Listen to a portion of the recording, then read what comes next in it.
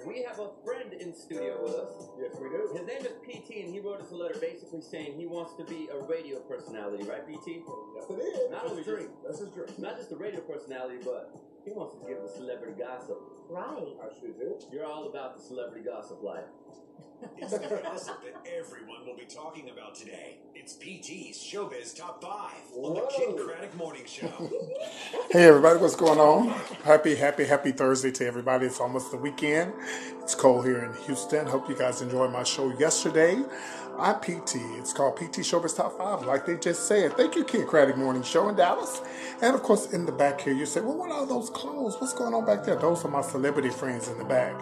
And when I become famous and get a lot of celebrity, people who follow me and come hang out with me, I can't afford to have them here. They're just in my mind in the back. They're just imaginary celebrity friends. Oh, sometimes OJ hangs out. I've had Paris Jackson, she's been here. Madonna's been here. Quincy Jones has been here. I mean, you name it. They've been here. Welcome to the show. Y'all are stupid for watching this stupid show. Anyway, welcome to the show. Let's get right to it. Showbiz Top 5 number 5. Oh, congratulations to Nene and her husband. Some great news. Showbiz Top 5 number 4. Bow Wow said he's never been raped. He don't know where that rumor came from. Or molested. Showbiz Top 5 number 3. Jermaine Dupri. Congratulations for Jermaine Dupri. And of course, Showbiz Top 5 number 2. Gladys Knight looks different. What do you think about her new look? A lot of people saying she looked like Jennifer Hudson. They say she went too far. What do you think? We'll talk about it. Of course, Showbiz Top 5 number 1.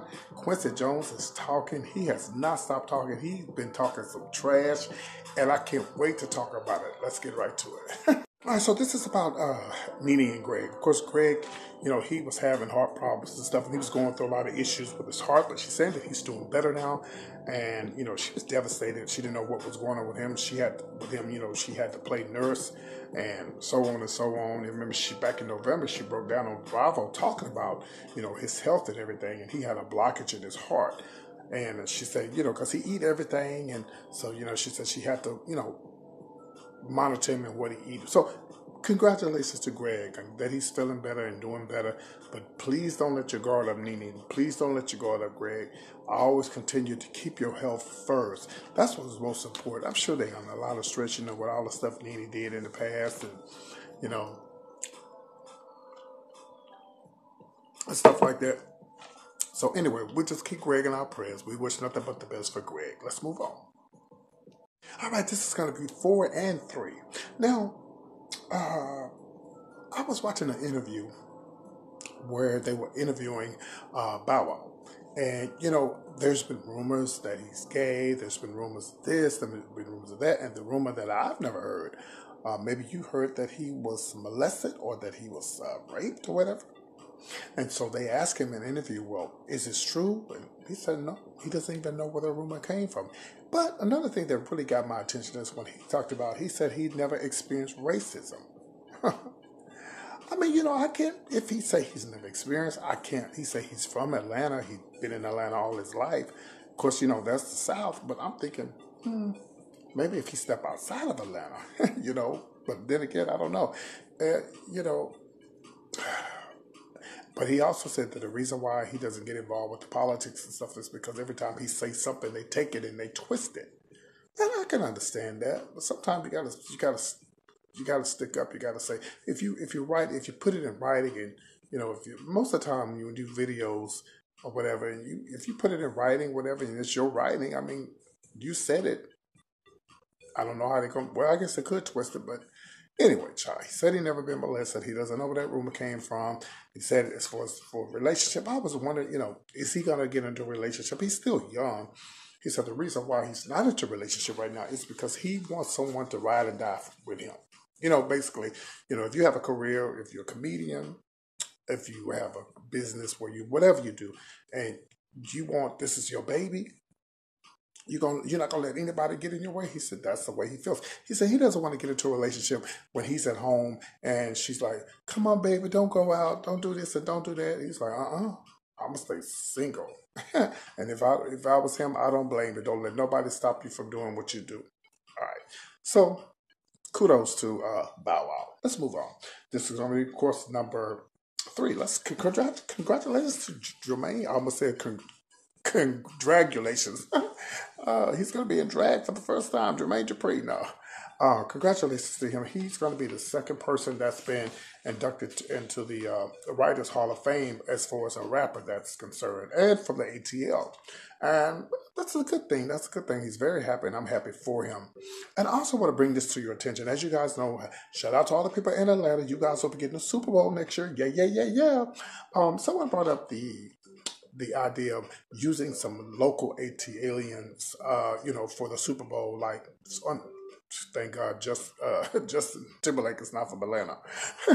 We're not gonna let him make it.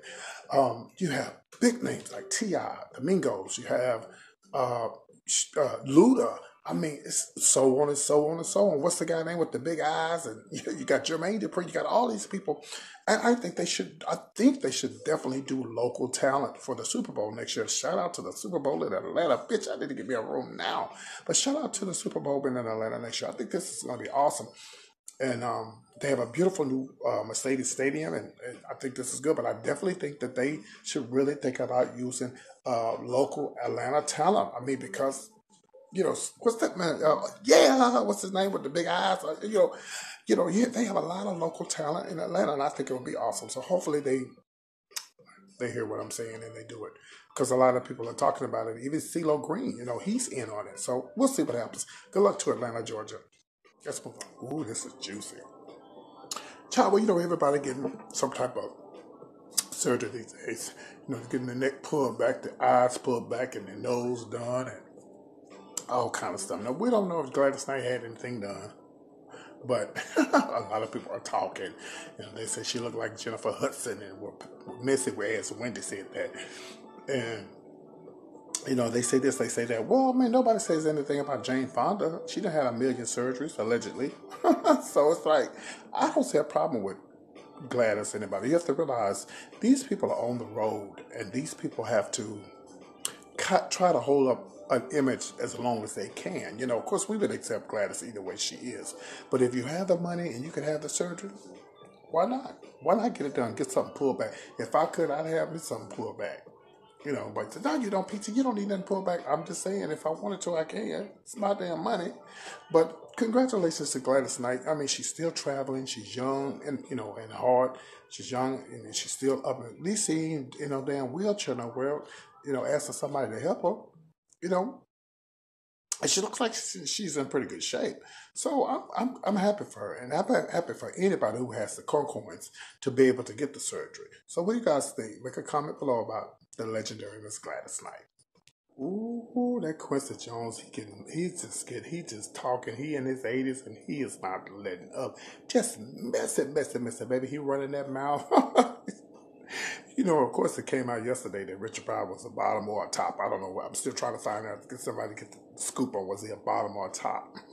So, for those who don't know what that is, if you're a top, that means you're putting it in the bottom. If you're a bottom, you're taking the top. This is bottom line. Anyway, let's move on. So he's also saying that Marvin Gaye was one of the children. He's saying that Michael Jackson is a thief. He steals music. And Michael Jackson, he told him to stop getting all them surgeries. And he said when Michael Jackson confronted him about that, when he confronted Michael about that, and Michael was telling him, trying to sell this to a lie about him having that, whatever that damn disease, Lago or whatever it was, he said that's a damn lie. It's BS. Quincy is running that mouth, baby. He was saying all kind of stuff. He said that, he said he had, he messed around with Ivanka Trump. He just went on and on and on and on and on. He talked about Richard Pryor. I mean, he just would not stop. I mean, it's a lot it's so much I can't read everything right here. But he is really running them out, saying that the mob killed Kennedy. He said the Beatles were horrible. Listen, when you get in your 80s, honey, you don't have to do nothing but just speak the truth. Why not? You've lived your life, and you one day over from croaking over.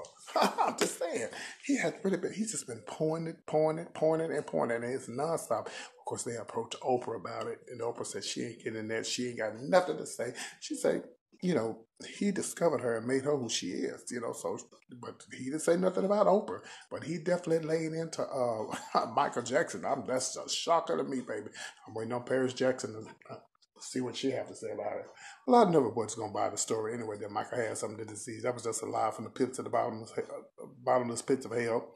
I never believed that, but I'm a Michael fan and I love Michael. And I don't really want to talk about it because I love him. But I'm just telling you what Quincy messy ass Jones said. He said Michael Jackson didn't have no damn disease, and he said that Michael Jackson need to stop, and he said all them lies is just a bunch of lies, and he's a thief. Who do you believe? You believe Quincy Jones, or you don't believe Quincy Jones? I believe Quincy Jones. I believe he's in his 80s, and he's either losing his mind or he's just telling the truth. He said the Beatles were horrible. I disagree with him on that. I thought the Beatles were awesome. That's why Michael Jackson was getting their music.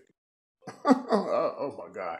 There's so much more to read. I hope he's getting paid for this book. If he's doing the book, please let him get paid for this. If you haven't seen the article about this man and all this other stuff, it's so much he's saying I can't even begin to tell you everything that he's saying about the stuff that went down in Hollywood. All right, guys, I'm PT. You guys have a great Thursday. And please, whatever you do, please, if you want to support me here at my show, please email me at comedianpt@yahoo.com and I will send you the links for my PayPal. Or you can go to Patreon and support me on that end. My Patreon is PTs Showbiz. All right. I love you guys. You can follow me on Twitter. That's comedian_PT on Twitter. Of course, my Instagram is PTs Showbiz. And I do also now have Snapchat. I don't know why I have Snapchat, but I'll give you the information on Snapchat when I go live later on today. Also, I have, of course, Twitter, Instagram. I got so much shit. I can't keep up with it all. But I'm here every Monday to Friday with all the latest entertainment news. You guys have a great one, and we'll see you soon. Take care. Bye.